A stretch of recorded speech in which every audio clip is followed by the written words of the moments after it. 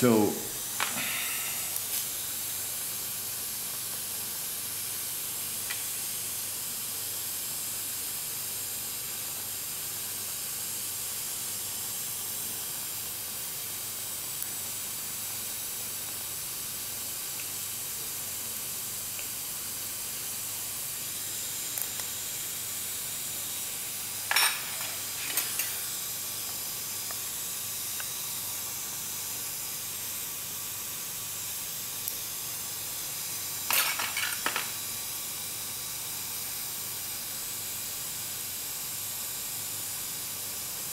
of course, it's not easy to assess like this the activation, because the anatomy of the palette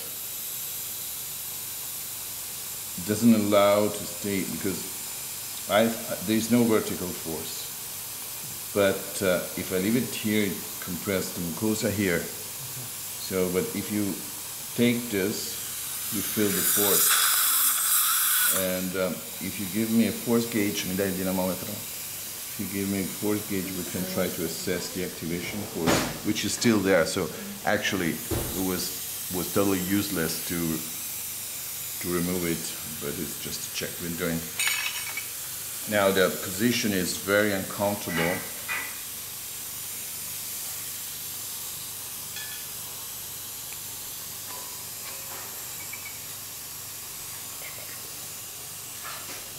Cerca di più che puoi, lo so che sei al massimo, fai quel che puoi.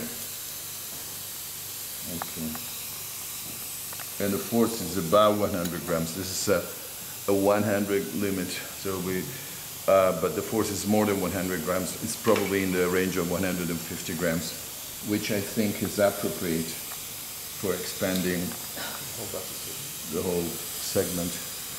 And the another thing that you should consider, that the expansion force is given most probably at CR level, because we are quite deep in the palate. So now I have to ligate it.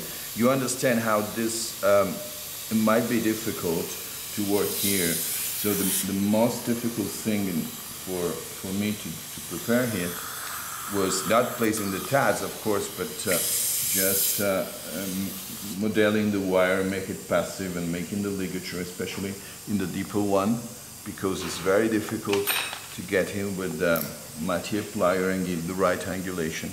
This can be very difficult. So once you do it and you prepare the anchorage unit and the anchorage wire, you just cross your fingers that everything stays there and it doesn't break, because if one of these tabs is going to become loose, I have to remove it, and that's not a problem. I have to place a new one, and that's not a problem, but then I have to remake the wire, and this is not something I like very much. Che cosa? Ogni tanto c'entra le mosche. Okay, now we take a ligature, and I will again